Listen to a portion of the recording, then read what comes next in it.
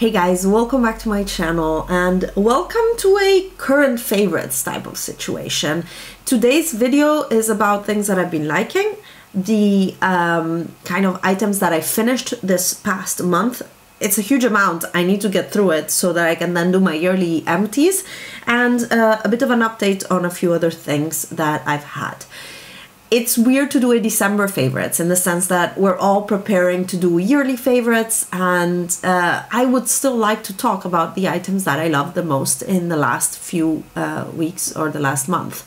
So I think that is where this video fits in, and in my usual monthly roundups I also update you on products that I've been trying out and show you my empties. So this is what we're gonna do today, a monthly roundup towards the end of the month. That is also maybe not things that can end up in my yearly favorites because I've only just started using them, and that's mainly actually the thing that is happening this time.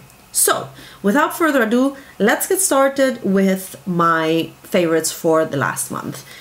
All new things, mostly new things, not all of them, but I have been loving the Rephr Pro Noir palette. I bought this in November with just before Black Friday with a bit of a sale, and I've used it today as well, and it's just good. The mattes, the Rephr mattes are just blendable and pigmented, and they're really nice. The only thing I must say is that this one that looks very red is what I'm wearing on the outer corner of my eye. It doesn't look really red. Then I applied a red shimmer from Metropolis, and then I applied this white, what looks like a white shade on top of that and in my inner corner. It's a nice duochrome with a cool sheen to it. It's more of a topper shade as well. So I've been liking this one, actually using it more than I expect, not necessarily to do complete looks, but at least to do a base matte for any special shade that I want to put on my lid, whether it's from Glam Shop or Temtenu, Cardavina, whatever. That has been definitely something that has stood out to me this month. And same is the Nabla 2 Reasons Blush Lightweight Clean blah, blah, blah. Same with the Nabla 2 Reasons Cheek Duo. I've talked about this now multiple times, but this cheek color is so beautiful. Like, the effect of it on the skin is so natural, and I was at Mariam's and brought this one for her to try, and we compared swatches of this one versus the new Natasha Denona face palette, and to be honest, to me this one looks much more natural, like it's really your skin with some color compared to the Natasha Denona. The finish of this is very unique, and I've never had anything that works like this before. So I'm really happy with it. I will forever complain about this balm. I don't get it. It's a balm type of highlighter, I guess, but it's useless to me. I said so. I just want two colors, like a terracotta and a nude, maybe. So yeah, this one is definitely up there. Loved it, and I can see myself loving it even more the rest of the year. Another blush that I keep reaching for, and it's mainly for the color I suspect, is the Lisa Eldridge Enlivening blush. I have the shade Dante's Dream, which is this warm rose. I don't know. I'm gonna show you why I hate the packaging. Like, it's the product in itself is very thick, and you have to press super hard to get anything out. And this is enough, usually, to do my face, and then I also have some left over. But the shade is just so beautiful, and it wears really well, and it blends really nicely on the skin. It's a beautiful flushed color. And she hasn't had them on the website since they sold out, or since the launch. I wonder if she's really reformulating or changing the packaging, because with this type of formula it's so thick that I don't see anything else than to press it in a little pan like the Nabla ones, but then they're quite thin for that. So I don't know what she's gonna do, whether she's gonna reformulate or just change the packaging and keep the formula, but I keep reaching for it, so it's worth talking about, I guess. Now let's move on to lips. Something that I can keep reaching for, especially once the light goes down, the weather goes a little bit colder and rainier, is the Pat McGrath lipstick in the shade Flash 3. This is such a gorgeous, gorgeous lipstick. It's my perfect work lipstick. I feel elegant, yet like boss girl, and just I feel really good about myself when I wear it. It looks good on me, it gives me the depth that I need, yet it's not brown or a red. It's a deep nude. I really, really like this. I would love if she'd bring out more flash shades in the matte trans formula.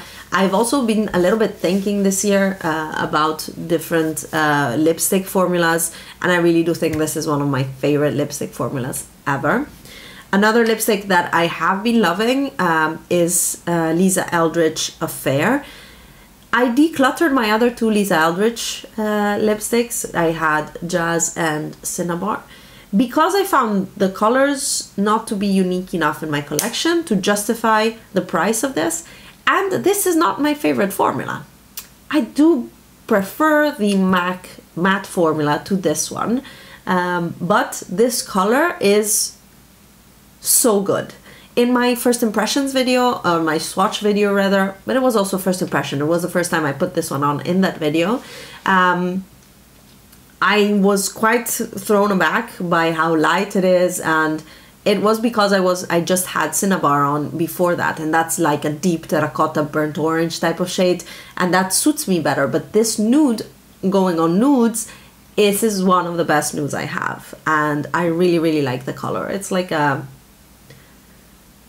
warm nude with, there's some pink in it, but it's mainly a warm nude. So really, really love that one, and my hand is stained. 3 more lipsticks. I'm not gonna swatch these because I keep swatching them in every video I talk about these in, and I don't think that was English. These are the MAC Powder Kiss liquid lipsticks. I'm surprised about how much I like these. The regular Powder Kiss are nice, but these have more pigmentation, and I find that yeah, the liquidized formula is nicer than the bullet formula for these. And I have the shade Over the Taupe, which is a warm nude, Fashion Emergency, which is like an off red. I have it in a recent video, and Pretty Pleats, which is like a deep browny red. All colors that suit me well. Also, Over the Taupe is a really, really good nude for me. Actually, I want to compare it to Affair. Too bad I just removed that swatch. I think Affair is still warmer than Over the Taupe, and brighter and lighter, yeah.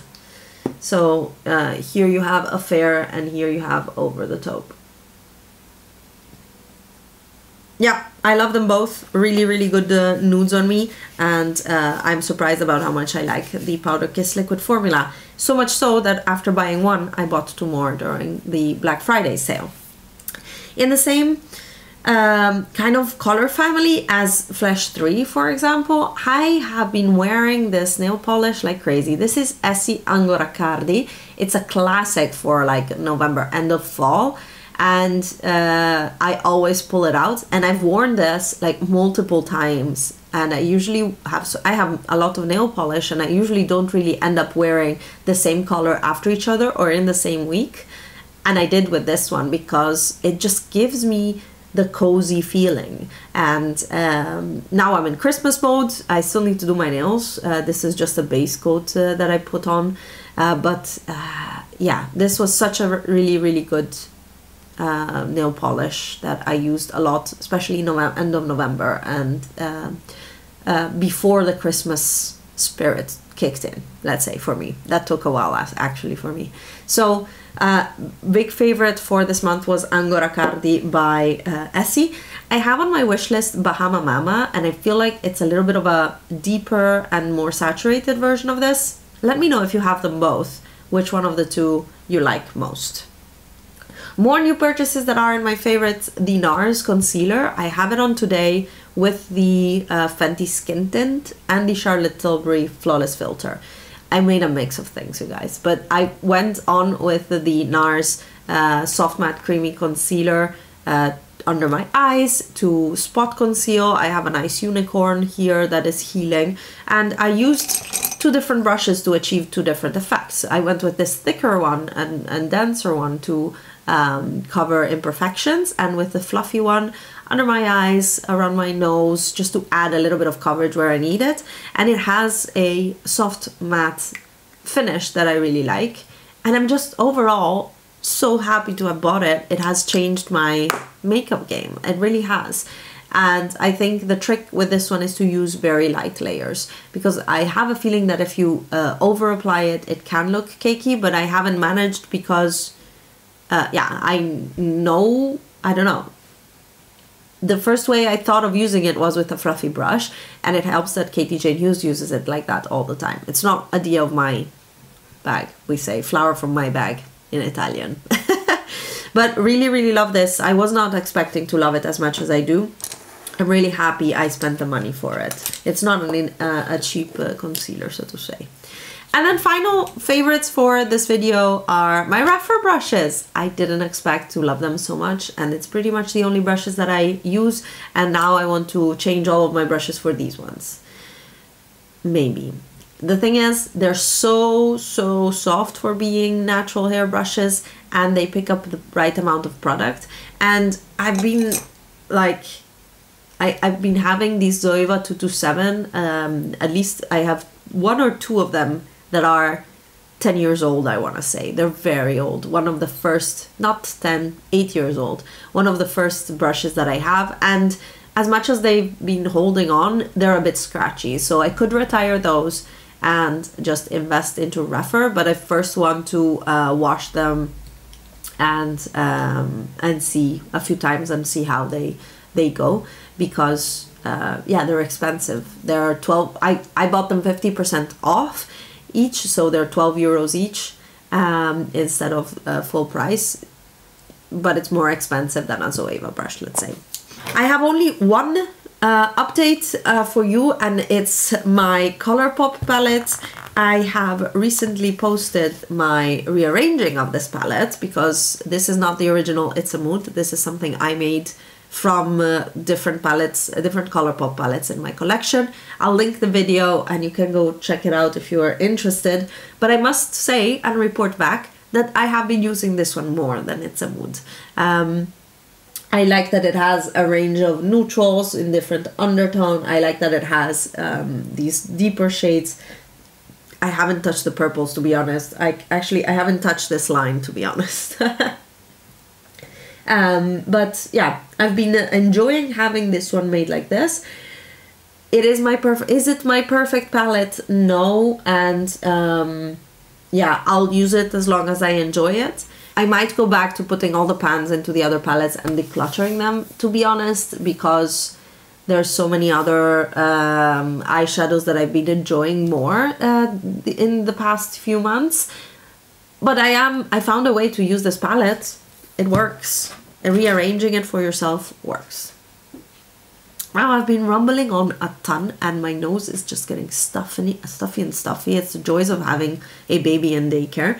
But let's quickly go through my empties. Talking about baby, I finished her first bath fluid, and this one was a gift during the baby shower from a friend of mine that I met on the internet via our blogs, Daphne, and I love this. You can get it on Ecoverde. It's a Nebbiolina baby bath body and hair fluid, and this one is organic. I loved it, and the smell is of like a sweet candy, and I would repurchase once I finish the other things that I got as a gift. For myself, I finished the Aussie 3-Minute Miracle Moisture Deep Treatment. I was using this one in combination with the Joico K-Pack conditioner, because this one gave me moisture and helped detangle so well. I really like this in terms of texture and performance, but the smell of it, it's such a sweet, it's not a nice sweet candy like the baby one. This is like a sickly bubblegum type of scent. Hate the scent of this. I wonder if all of the Aussie products smell like that. If you have tried them, could you let me know? Because then I will not purchase them. But I really like the formula. I just hate the scent. I also finished my Joico K-Pack Color Therapy shampoo. My favorite shampoo for colored hair. I color my hair red. It goes out really quickly, so it fades really quickly. So this is the best shampoo that slows down the fading as much as possible. I love it. I'm finishing other things, but I'm really thinking of repurchasing it. There's nothing that holds up to that. Talking about coloring hair, I colored my hair a few weeks ago, even 1 week ago. It was really needed. I always use the L'Oreal Magie Rouge, and I use the shade 5.64 mixed with their peroxide developer. I think I use the lowest level because my own hair is a tone, a level 5. So this being itself a level 5 means that I don't have to remove pigmentation. I'm just depositing color on top, and I'm depositing to cover the grays, but also because my natural hair color is, I don't know, a cool tone brown that I don't like and I don't think suits me. So I like to have a reddish, warm red hair color. I realized that in this lighting or on camera, it rarely shows up the right color. I don't know. Or maybe it does, but it looks very dark in the camera and it's not that dark. Moving on to skincare. I finished a ton of stuff this month. I'm so happy. I used up my Paula's Choice Essential Glow Moisturizer SPF 30. This was a gift or passed me down from a friend to have me try it. And I love this in pregnancy. I used it a ton then. But then when my hormones re-equilibrated and I got oily again, this one was a bit too much for me. So I think there's still a bit left, but it does expire. The date is November 21, so I stopped using it even though it was like down here. So love it for normal to dry skins, not so much for oily skins.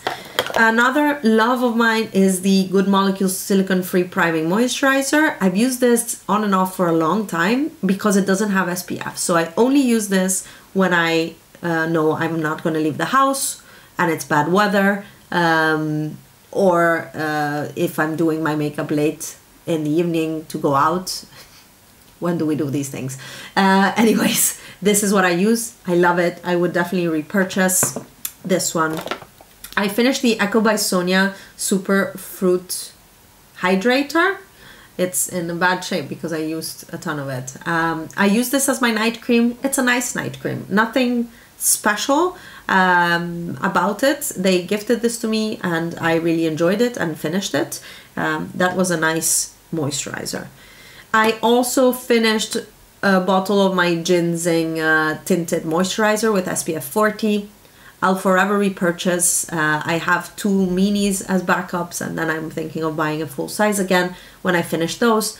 This is a great tinted moisturizer. It has the least coverage of anything I have. Right after this, there's Laura Mercier, and after that, the Fenty Skin Tint, I would say.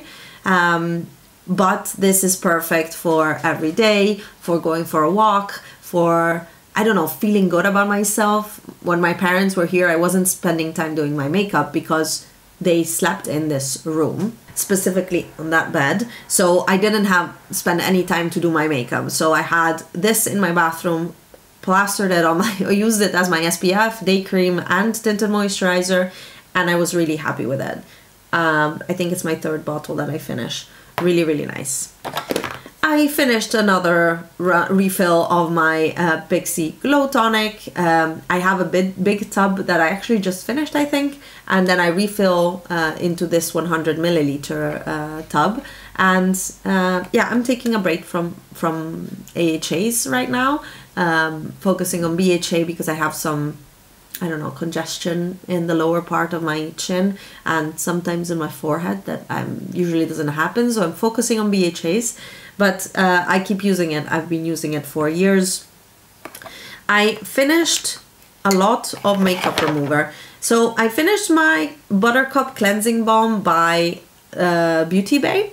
I actually repurchased this one because it's under 10 euros and it removes makeup well. It comes with a flannel or a cloth to remove your makeup and a little spatula, which I've been using for the rest of my cleansers. So actually a good product. I would say go for it. It's not as luxurious feeling as Clinique Take the Day Off or the Body Shop one, but it's easy to get because of Beauty Bay it ships all over. And yeah, I don't know, I enjoyed it. And after that I decided to finish my minis of the Clinique Take the Day Off. I had purchased this one, I think, when I was in Spain 2 summers ago. I think it was 2 summers ago. 3 summers ago. Wow. 2019 then, September 2019, because I needed it, and this one was still full, so I just finished these. They were old and I love this. I just can't get myself to pay the price, 25 euros that you pay for the full size of this.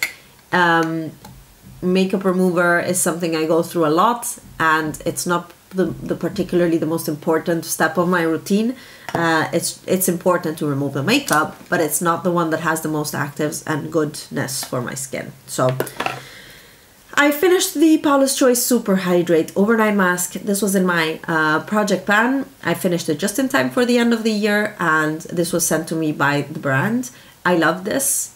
I liked it. It was a really good hydrating mask for oily skin. It's not nourishing, it's hydrating, which are 2 different things, because it doesn't feel thick, it doesn't feel heavy on the skin.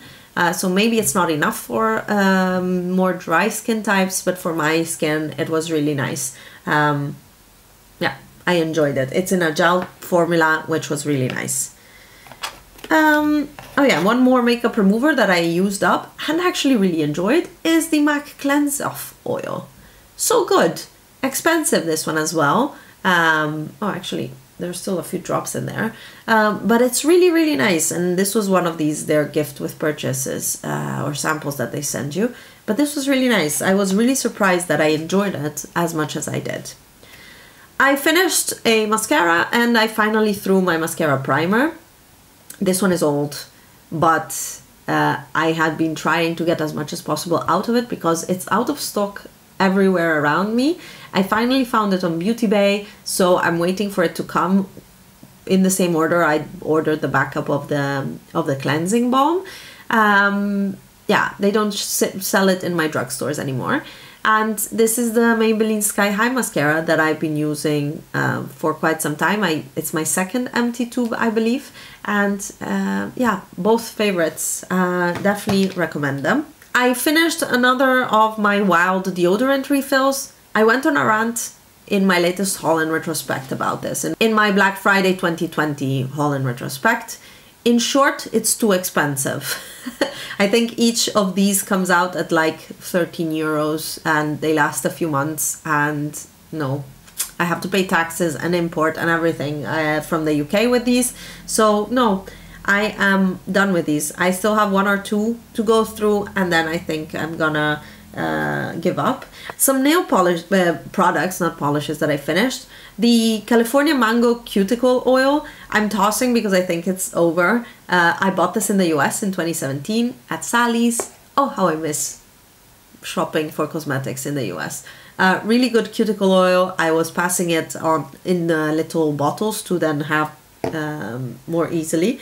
And then I finished the Sally Hansen Nail Growth Miracle Serum. I used it as a cuticle oil, but there's really nothing in there anymore. It was very old, so I really wanted to finish it. And I finished my favorite top coat, which is the Sally Hansen Insta Dry. I have another one already on the go, and I really like this one. It's quite small for nail polish. How much is it? 9 milliliters, and a normal nail polish is, I think, 15, isn't it? Oh no, 13.5. Anyways, it's like a third less than usual, so I actually finished it. Whoever finishes nail polish. Top coats and base coats, yes. And the final item that I finished is a body, and this is the Garnier Ambre Soleil After Sun. This is a gradual tanner, and I enjoyed it. I buy these every year before going on holidays to use on holiday after I am out in the sun. It really is a quick absorbing, really nicely hydrating body moisturizer, and then it also has a gradual tan on it. I really like it, and I will repurchase it every summer. And that was the end. The end of my monthly roundup. A lot of chatting, but because I finished a lot of stuff and I had a lot of favorite things and I tried a lot of things, I hope you're still here hanging out with me. I am trying to get as many videos as possible out for the end of the year so that I can wrap up this year in terms of project plans and declutters and things like that. I hope you're enjoying the amount of content that is coming your way and that you'll have something to watch during the holidays.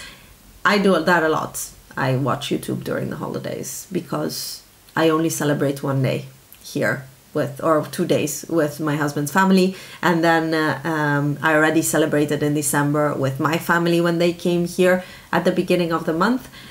So I have some times to catch up on YouTube for my favorite people. If you want to stay around and hang out for all this month of crazy content, don't forget to subscribe, or make sure you're subscribed. Like this video if you liked it, and I'll see you in my next one. Bye guys.